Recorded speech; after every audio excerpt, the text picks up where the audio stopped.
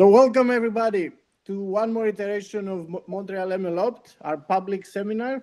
This week we're very excited to have Lorenzo Rosasco, who is at Università degli Studi di Genova. I probably mangled that, I'm sorry. And at MIT, also affiliated with MIT.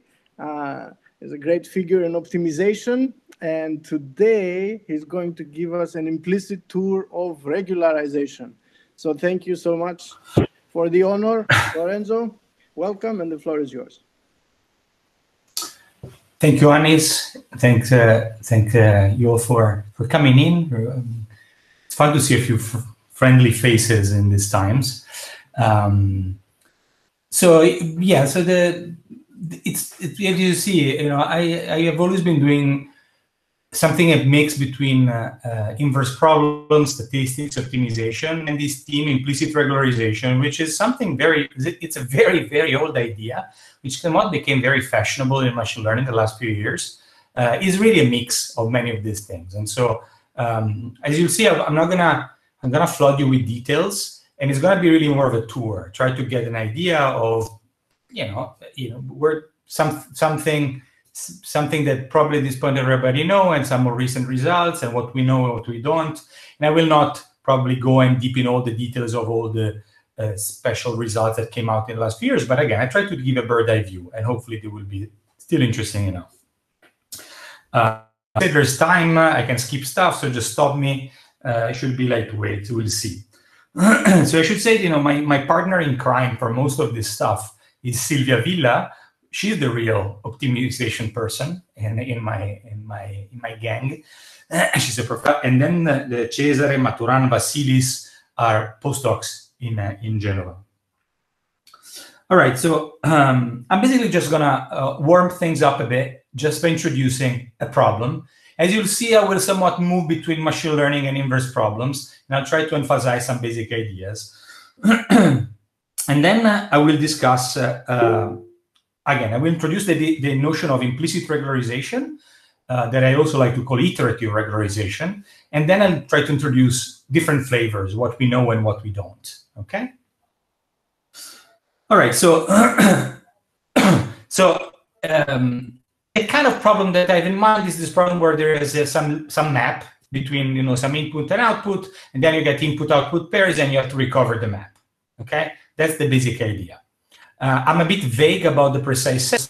Sometimes we will see I'm going to consider X and Y being random, the noise being random. Other time, I'm going to assume things being more deterministic, okay? I'll be precise when it's needed. But so let's just say in the situations where you have to estimate a functional relationship given input and output pairs, I think we can all agree that the classic way of this by defining some objective function based on the data, again, empirical risk minimization. The ingredients are a few. You need to define a cost function, a loss function to measure errors on your data. You need to define some function model. You have to estimate this function class, and you have to say how it looks like. And here, you have 5 gazillions way of doing this, but here I just mentioned 2, the one that are linearly parameterized. So there is maybe some nonlinear map, but the parameters enter linearly in your function, or the one that are non linearly parameterized. And so you can think of, say, kernel methods or linear models on the one hand, and the neural networks on the other hand as the primary example. And then most of the time what happens is, for a bunch of reasons, you have some bias, you have some prior, you can call it whichever way you want. You know that among possible solutions, you want to be geared toward, you want to be pointing in some, this is encoded in some functional, I call it here R, riser or whatever you want to call it. And I think here, a Euclidean norm or an L1 norm, a total variation norm, you name it. I mean, there is a huge list. I think this is in the bag of the way you build algorithms. This is probably like the very first step for most people.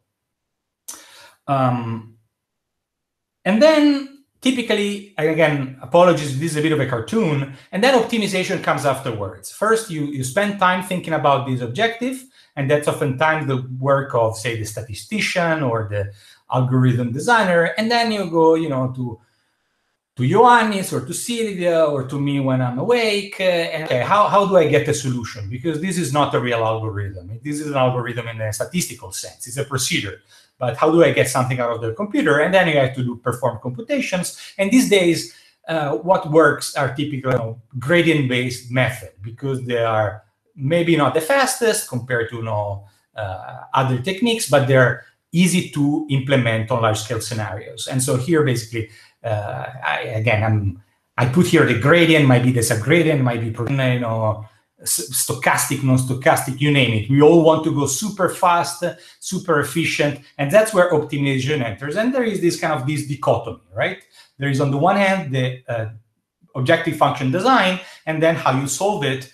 And the two things don't really go. I mean, of course they're connected, but they're really oftentimes separate processes. Okay, they take advantage of each other's decision, but they're somewhat separate.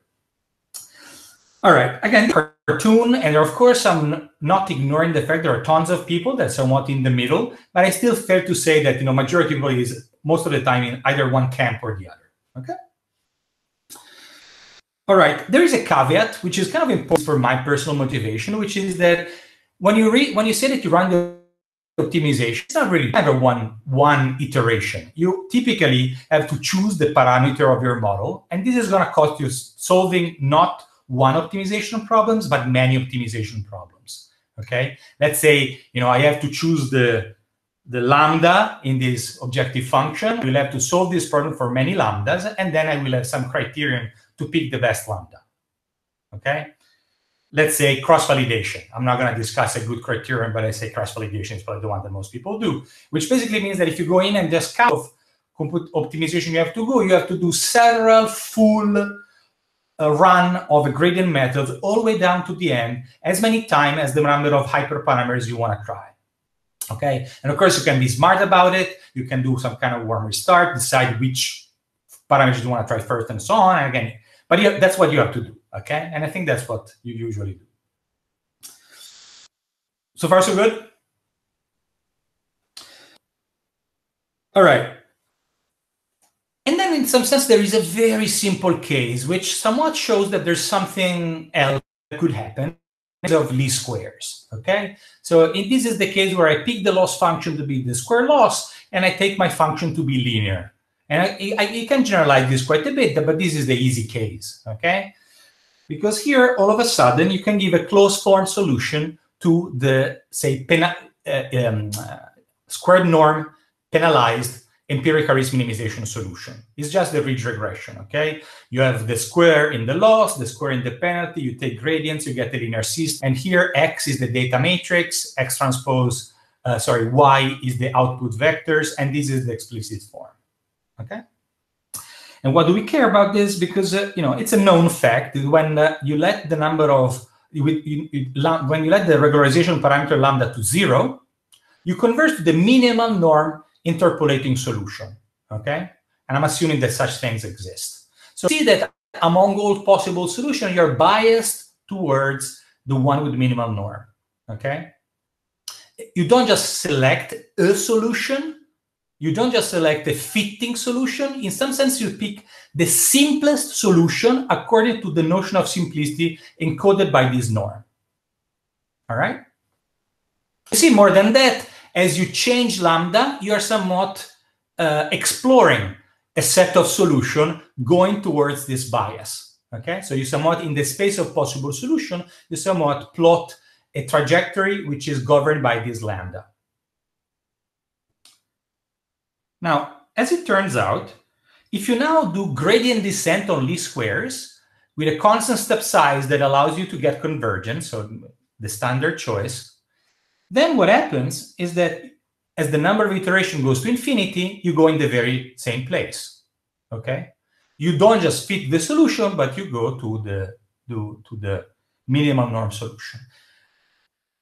The easiest way, I'm not showing this at this point. I imagine that many of you do know this fact. It's a simple fact. The easiest way to see it is just remember that the minimal norm solution is the unique solution in the orthogonal to the range, which is in the orthogonal of the null space of your data, okay? Or rather, it's in the span of your data. And so here you can see that basically if you start within the span of your data, you stay within because the gradient is in the span of your data.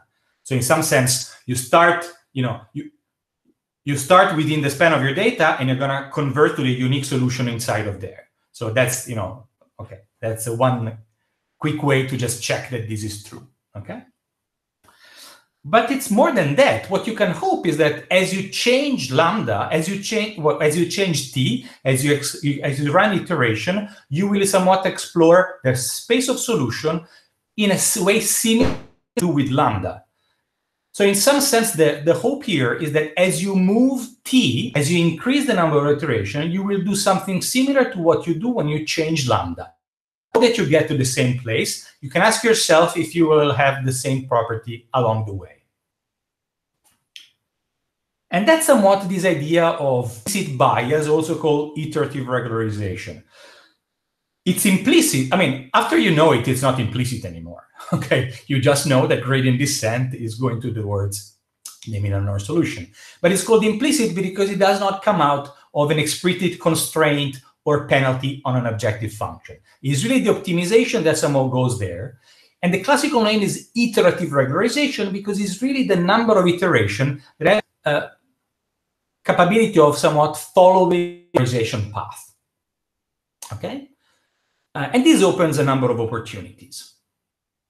Of course, at this point, you could ask yourself, okay, but this is hand wavy. Can you somewhat prove this? And here I'm just showing you one possible result, which you should take as a proof of concept, okay? And this is the case where you take a statistical learning setting, where you assume your input and outputs to be from some distribution, and the data to be IID.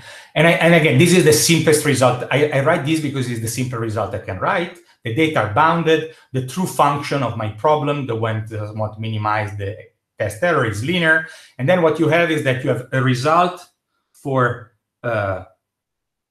ridge regression, which basically say if you choose the regularization parameter lambda going to 0 in a given dot, you get a bound. And it turns out that if you choose the number of iterations going to infinity, you get this bound, okay? So if you know bounds, you might get nervous because you can say, oh, this is 1 of square root of n, it's super slow. Yeah, absolutely. I just showed you is the best bound you can get, but just to show you a simple result, okay? Particularly, this is a dimension-free bound. So I'm assuming that could actually be infinite dimensional, as it happens when you have feature maps. But if you assume that your data are finite dimensional, you get something that is more like 1 over n. And again, you can get better rates, faster rates, fancier rates. That's not the point here. The point is just to show you that this intuition that comes out of this observation, that you go to the same minimal norm, is actually showed up here, okay? And again, I'm going to be quick here because this is a bit, at this point, is classical stuff. This is the first time I met this. So I was studying this during my PhD, which is now really a long time ago. And then, and this is a very classical idea. And I discovered that one could do this for learning too. And again, here I just quote one paper and old one, and the list of people that made this observation is very, very long, okay? I saw the name of Stéphane Canoux at some point. We met around that time, and he was definitely looking at this kind of stuff. So it's really a lot of people. Okay, so again, this is the first step of inception, okay? So hopefully this is the idea, okay? So the idea is optimization can do what penalization does, and the number of iteration can parameterize my solution the same way that lambda does, okay? Again, at this point, if you've seen this before, it's obvious or it's not so surprising. The first time you see it, you're like, oh, that's new, okay? All right, so I'll pause a second. I don't know if I can see if you're asking questions. I think you can see it. If you have any question or you want to interrupt here, this is my I will also make sure that questions are relayed to you, Lorenzo. I will monitor the chat if you want to be carefree. Thanks. Yep. Okay. Anyway. so again, I only see 6 pages, so sorry if it was too simple. Apologies if this was too rush, if you've never seen it before, but hopefully you'll get the basic idea, okay? So let me add a couple of remarks, okay? This idea, pretty much as it is from 1950s, okay? There are these papers in linear system. This algorithm, a gradient descent there is calls for a weird reason Landweber iteration. And here I just mentioned a couple of books. One is a generic one on inverse problem. One is actually called Iterative Regularization for Inverse Problems. So there are books about these topics. There is a ton of results on these topics, okay? And in machine learning, it's a well-known trick. It's a trick that has been known since a long, long time, and is special, particularly in training neural networks since the 80s at the very least. And right now, it's kind of hot in machine learning, and there is a bit this tension of what shall we call this iterative? Well, iterative, nobody in machine learning call it, despite it being the classic name. You call it implicit bias. Sometimes it's the early side, and the emphasis oftentimes is whether the important is where you go or how you go there, and if you have to stop early. And maybe I want to make just a comment about this, because in the time of interpolation, saying this story that you have to stop early rather than maybe is a little bit confusing, and so maybe let me make a comment about that, okay? So what I want to show you is just gradient descent at work in something that you can plot, okay? So you get a feeling of what's going on. So this is a one-dimensional regression problem, and the blue points are the data, and the red curve is the iteration of gradient descent. So I start from 0, and then I start to evolve this iteration.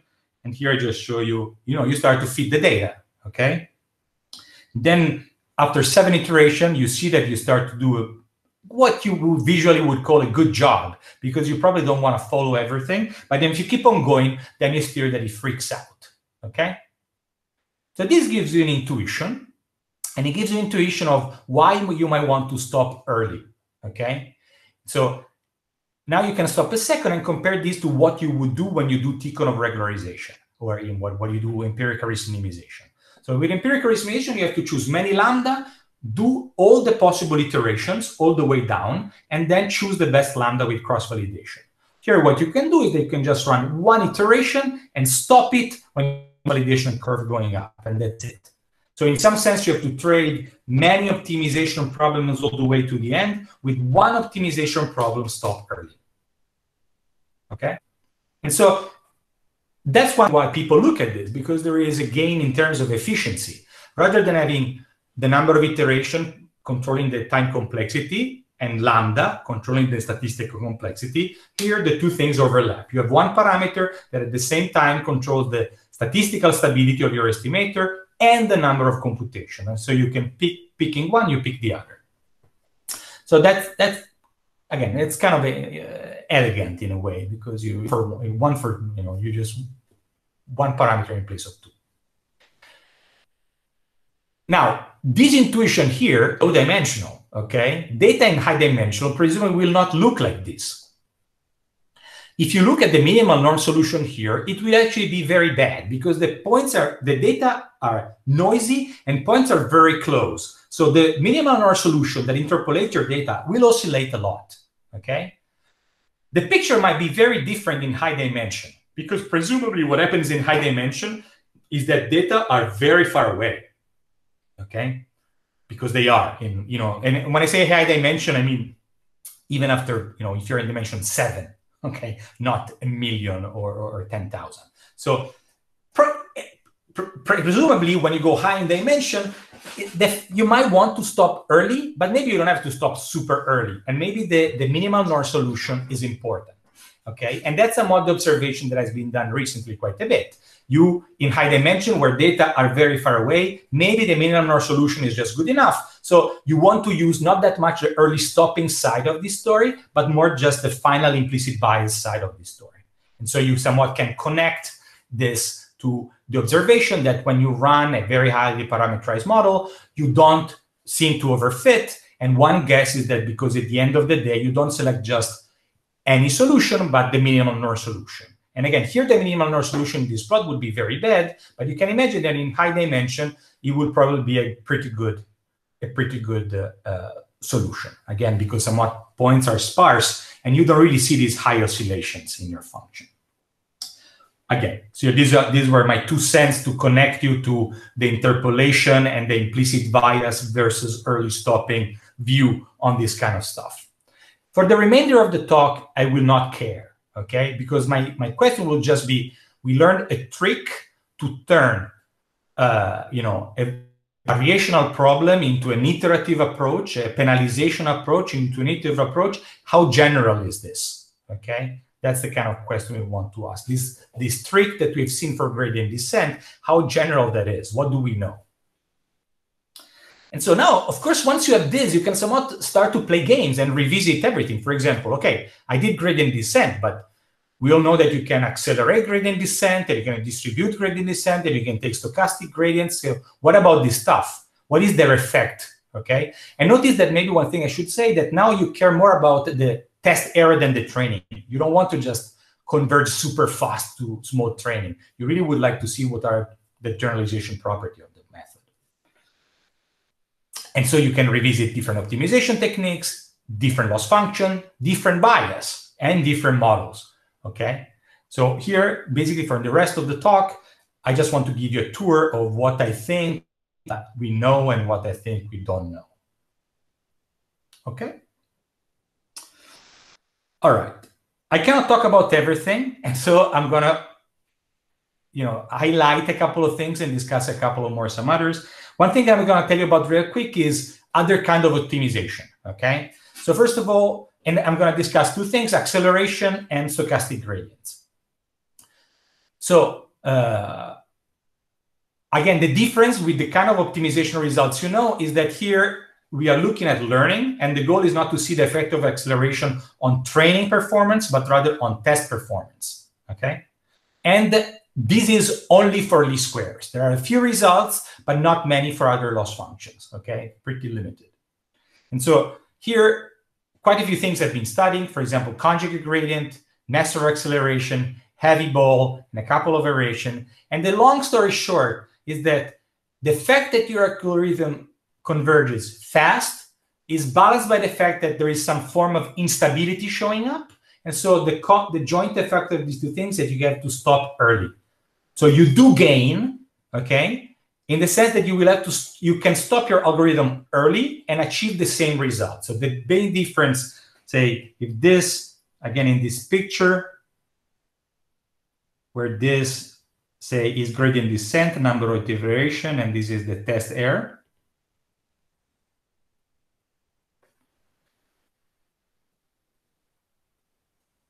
This would be, say, accelerated gradient descent, and this would be gradient descent, okay?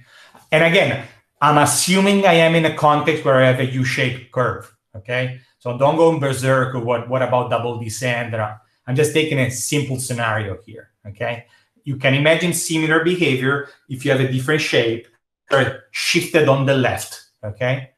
That's the basic idea, okay? So it's just easier to present in this setting.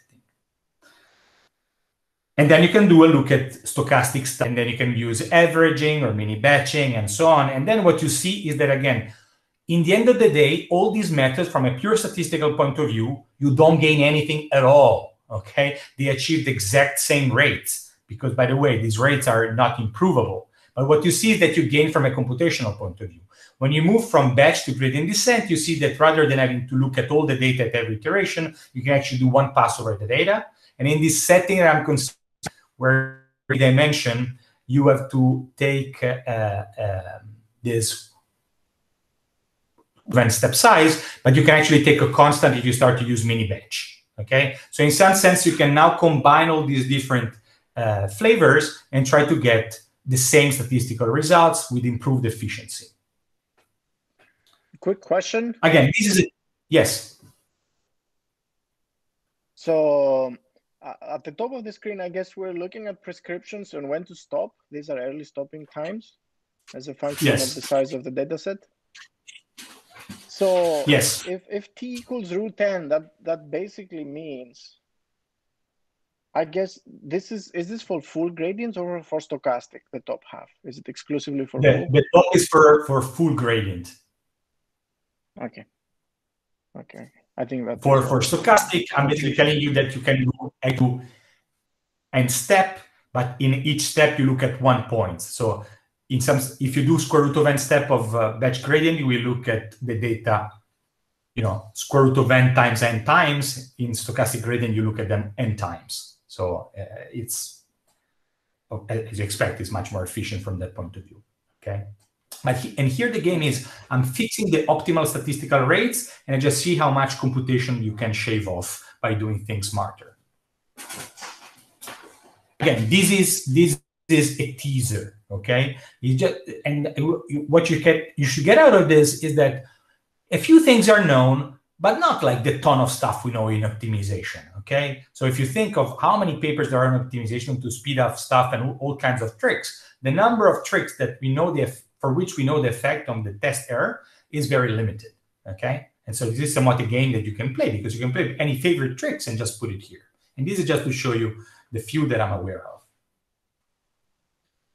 All right, so the one thing I want to talk about a bit more is how you change your bias, okay? How you change the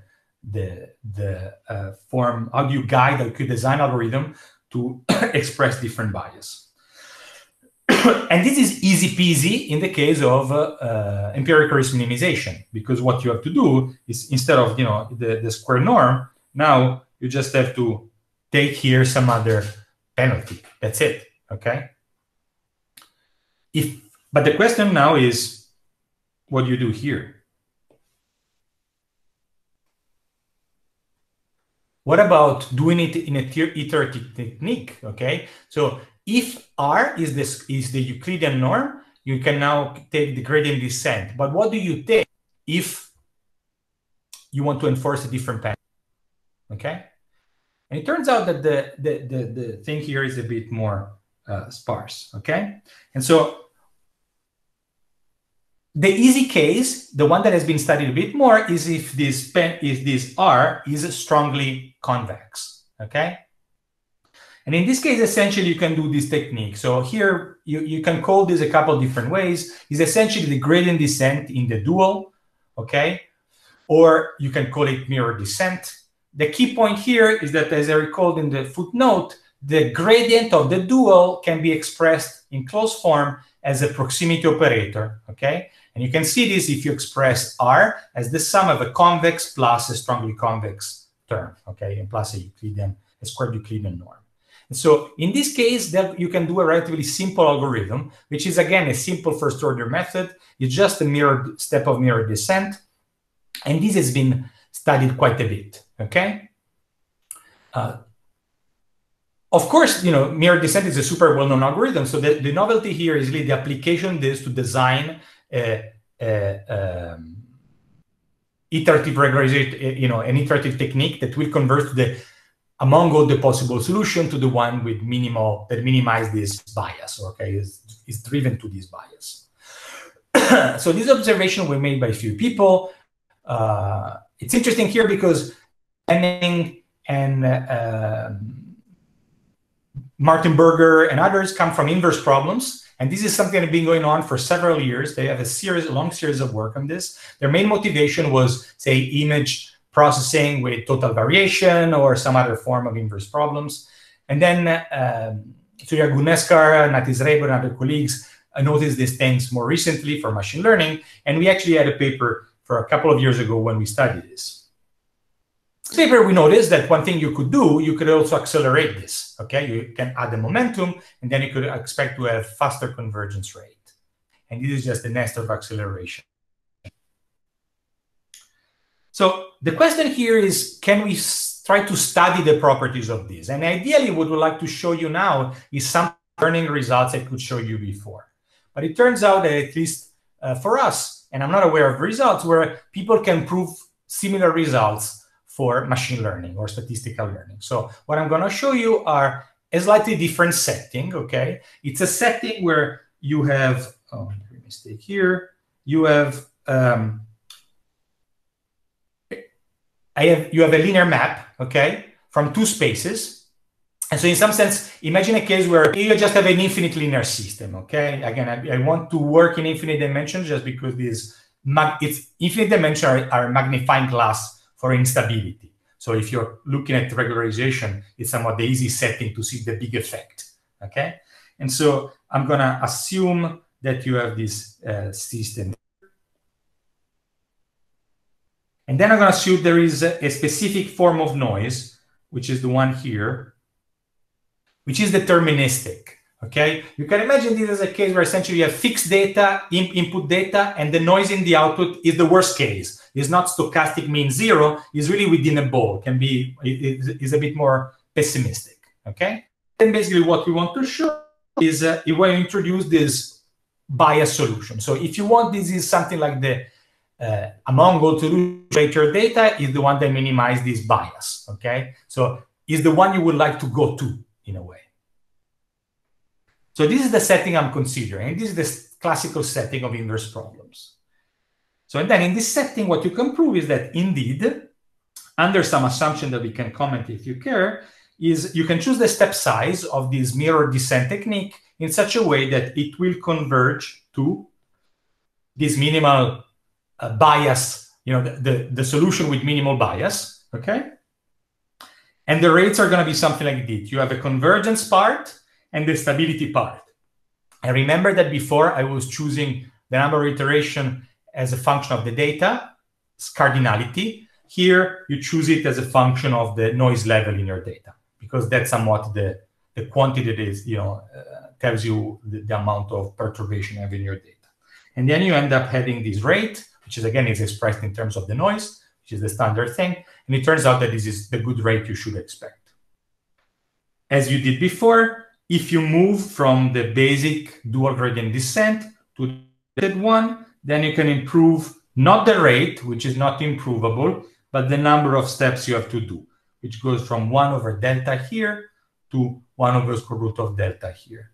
So again, you see this effect, which is kind of a trade-off between convergence and stability. In the case, just to be clear, in the case of accelerated gradient descent, you get a square here, which is what you expect from the optimization results, but you also get this worst stability, which is something that is somewhat somewhat known in the optimization literature. Okay, there is a nice paper by Gleaner and co-authors, and here you somewhat see is the role of this observation, this trade-off between acceleration and stability from the perspective of regularization. Okay. Maybe I should say here I'm hiding all the constants, okay? And the constant will depend, for example, the norm of your true solution, okay? And possibly some other parameter related to the problem. I just want to show you this to simplify things a bit, because these are somewhat the main quantity. There's a question about the assumptions on the noise. Yeah. On the chat, whether the noise can also be Gaussian.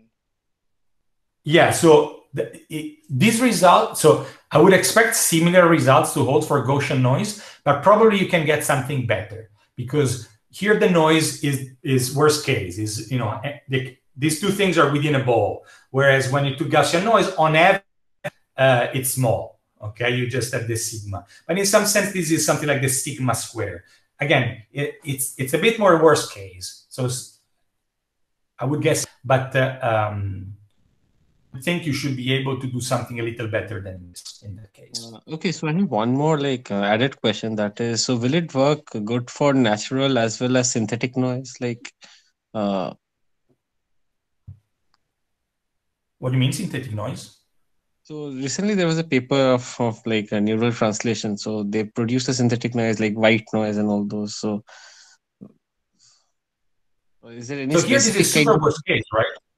If basically everything goes here with the maximum size of the noise. So imagine it's a vector. You just have to know how far away vector, and that's it. So this can be really whatever, right? It can be Poisson, Gaussian, mix of the two, as long as you have to kill the tails and to say with probability 1 I'm within a ball. Okay, so it cannot be infinite. The probability, at some point you have to know it's fixed, but inside you can do whatever you want. Everything can be closed, far away. It's worst case. Okay, thank you for that answers. Yep. Okay. All right. So as I told you, the results, just to give you an idea, these results are relatively recent, okay, in the sense that they all come out in the last 4 years, okay? And the results on dual gradient descent where come out, no, the role of acceleration is really the new part of the result. Interestingly, perhaps, is that the algorithm actually reduces completely to gradient descent if you choose the penalty, the bias to be the Euclidean norm. And you should remember that you should not take these kind of results as physical law. These are results that are under certain assumption. You can improve them a lot if you change the assumption. For example, if you're in finite dimension, you get something different. If the noise is not worst case and is Gaussian, you take something different. If you assume that you have a sparse solution, you get something different. How different? Better, okay? Less worst case. Maybe you don't have to stop. Maybe you can let it go all the way down.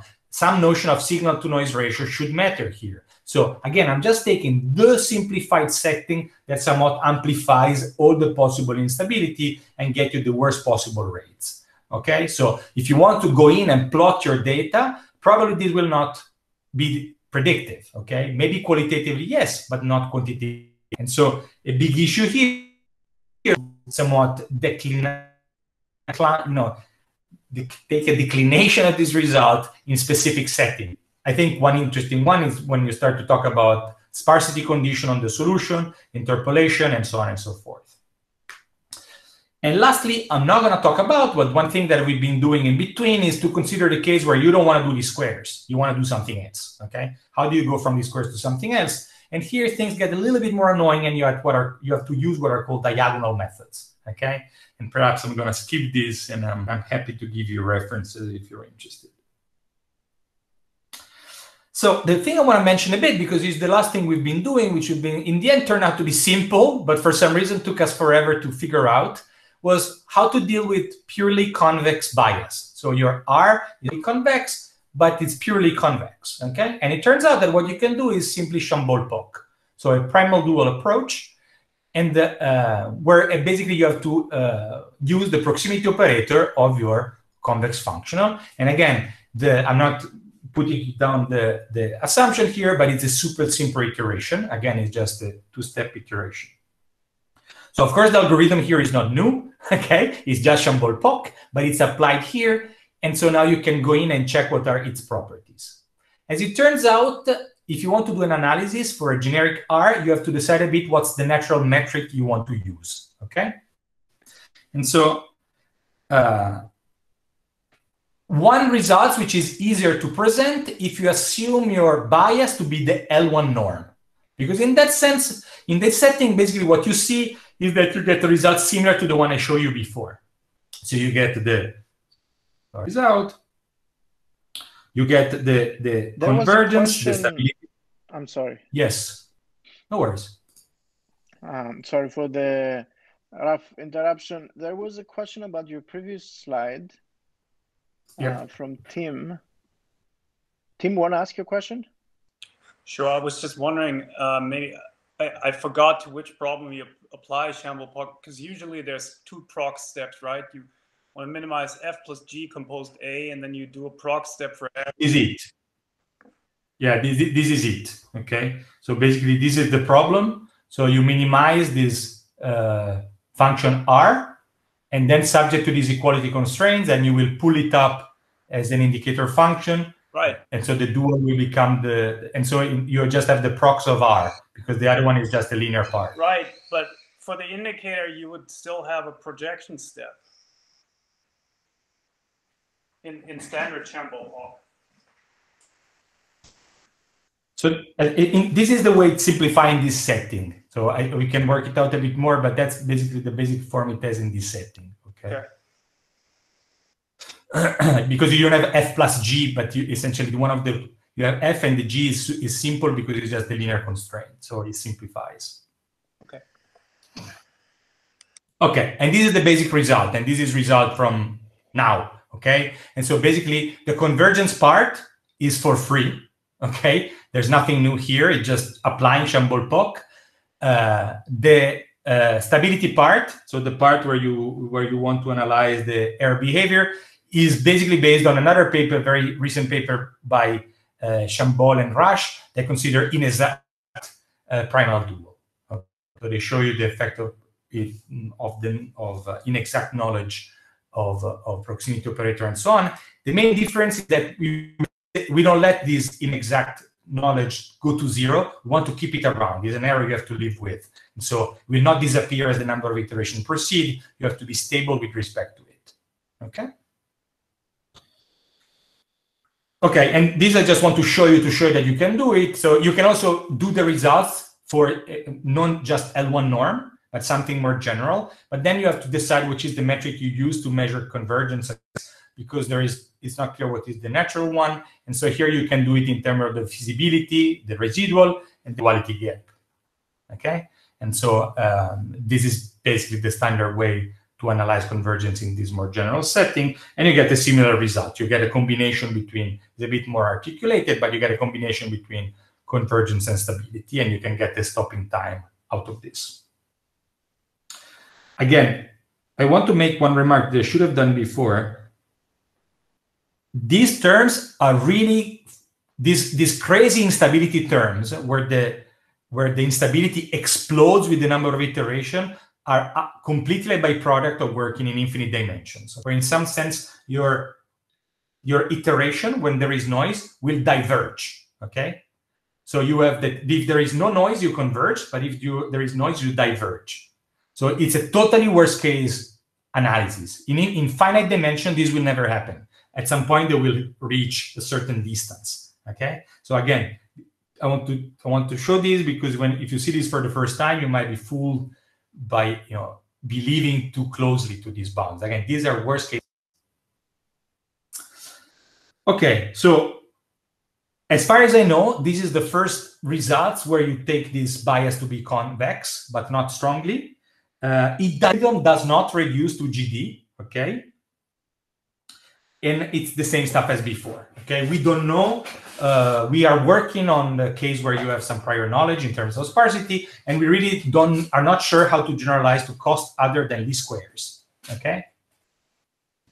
And so that's basically where we are right now. So I'm more or less done. Of course, at this point, the question is, what about nonlinear models? Okay, if anybody met me before, you know that I just like linear models because they're simple.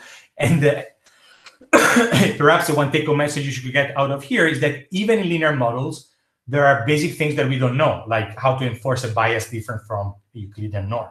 Okay, and the story here is long and short at the same time. And again, because you can imagine, this is the case where there are 3 gazillions papers a week about this, but here I'm going to show you a short picture. And I'm going to postpone talking about linear models for a while. And I'm just going to go back to linear models, but this time for classification, okay? And I'm going to introduce a problem that is standard. And the idea here is, so I will end up discussing a bit about nonlinear models, but for classification. And so I want to remind you the basic setting for classification. Here, the data are just labeled plus and minus 1. This is binary classification.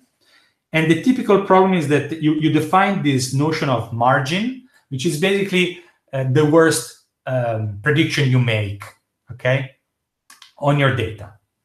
And then the notion of max margin is among all the possible solutions, assuming that you can separate your data, the one that has the best possible margin. Again, this is machine learning 101, okay?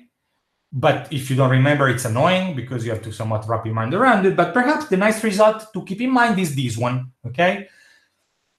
You can show that if you have a max margin problem, it's equivalent to this min norm problem. And this mean norm problem looks very much like what we've been discussing throughout, because you have to minimize a norm, but rather than be subject to an equality constraint, you're subject to an inequality constraint. Okay? That's the only difference. All right, so now if you listen to me talking for 45 minutes about how to do gradient descent for this problem, you could ask, okay, if I wanted to solve this, if I want to get an iterative methods bias to solution of this, I could do gradient descent. If I want to do a methods bias to a solution of this, what should I do? Can I do a gradient that will convert to this solution? What is it? Okay. And largely motivated by deep learning, this is something that has been asked. Okay. In the linear case, taking, for example, the logistic loss function. So what you do is that you just run, you have binary data and you run gradient descent with a logistic loss function. And notice that this is a little annoying because the logistic loss function does not, the empirical risk does not admit a minimization. It's a loss function that goes to infinity, but it never reaches zero. And so actually this algorithm will diverge, okay? It will not go anywhere. The observation was that even though it diverges, it actually converges in directions. And the direction is the same as the max margin solution. So in a sense, this answered this question, okay? Can you solve this problem with a gradient technique? Yes. For example, with logistic regression. How? The algorithm will diverge, but the solution will converge in norm. And from an optimization point, this is really perverse, okay? You take an algorithm that but then will converge in norm. It's not insane, but I would say it's not the first thing that comes to mind, okay? And the thing is that, at least in the first result, I expect, because you just let this thing diverge, the convergence is super slow. It converges over logarithm of t. And then in recent results, this is the original paper by Sudri, and then the recent result by Jancarik showed that if you're smarter with the step size, you take a variable step size, you might get the 1/t rate. So when we saw this of time thinking, okay. Question. Yes. By Tim. Go ahead, Tim. Yes, thanks. Can you just go back to that problem, the minimum norm of W over these linear constraints? So yes. What I don't quite understand is there are many methods that you could solve that with. You can do it directly. Absolutely. Absolutely. So absolutely. What am I missing here? Why this? No, it's a. Why don't you just shut up and do it? Oh. You can do it, definitely. Okay, so in fact, if you were born, this is just hard margin SVM, and there are 3 gazillion solver of this. Right. So if you want, I'm following the narrative that has been followed in the last couple of years to describe a set of techniques that do gradient descent on a given loss function. Right. So I think about it as I presented. The way we did it is we started from this, which is just gradient descent on least squares, and we discovered we go here. Mm-hmm. So here, if you want, we ask, is there a loss function for which I can do gradient descent and will drive me here? That's the question, okay? And of course, your comment is legit. You can say, okay, but why don't you just do this? Well, this was the question that was somewhat posed, okay? And if you want, it was the reverse engineer of the question, which was, how come when you do gradient descent of even in an overparameterized model, you don't overfit? Okay. So again, you can start from this and say, where does it go? Or you can start from here and say, how do I solve this with gradient descent on a loss function? Does that make sense? Yeah, thanks. Lorenzo, can I add to that question? Of course. Adam, all right. Is it because, in some sense, we're studying these linear models as a model for something nonlinear and hoping these tricks will work in a more general setting? I'm asking you. Yeah. So basically the idea, as I'll show you in a second, there is some sense, this will be enough to get a sense of what happens for nonlinear models. So if you stick to it for a second, you keep the question for a second, I'll show you this. That's my last point, and then I'll show you, and hopefully we'll be clear enough, and otherwise I'll get back to it. Simone has a question because he found the typo, so he should be right. So let's check. Bottom is in. Yes, of course. So it is the minimal norm.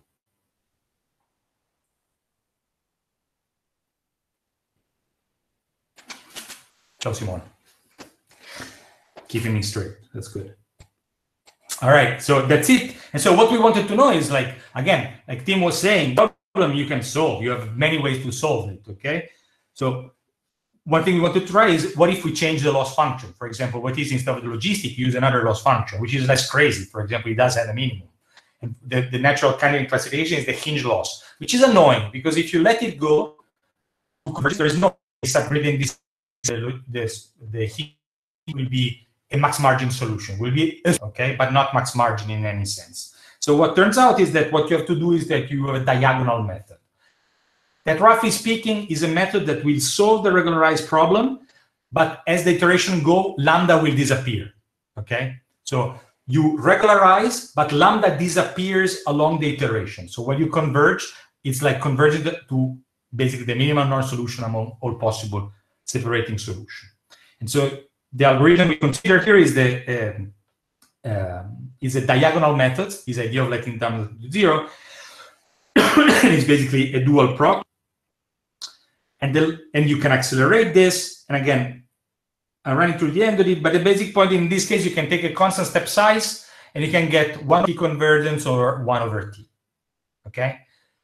And funny enough, the paper that was studying this, and it was just doing a subgradient method. For this specific problem, you would get the 1 over t to the 1/6, so super slow. Okay. And here, of course, you get convergence both in direction, but also you get just convergence of the solution, because the solution does converge to a minimum. This is in the spirit of gradient technique on a given loss function, but you could also try to solve the problem directly, as was noted before. All right. I just wanted to, this is the point of view of like more classical one. Let me tell you a bit why people look at this to begin with. And so the idea, so finally I'm going to nonlinear models. And so the idea here is that finally you get a function which depends nonlinearly to your parameter, but then you assume that it's homogeneous. Okay, let's say one homogeneous, positive one homogeneous, meaning that if you multiply this by a constant, then you can pull it out, which is basically the property that you have with redo. Okay, it's a little bit more complex, but this setting here is the easy one to consider. Now, as it turns out, you can now generalize the definition of margin before, where the main difference is that here, you see, I don't have my linear model and a nonlinear model. And then the result that I showed you before still hold.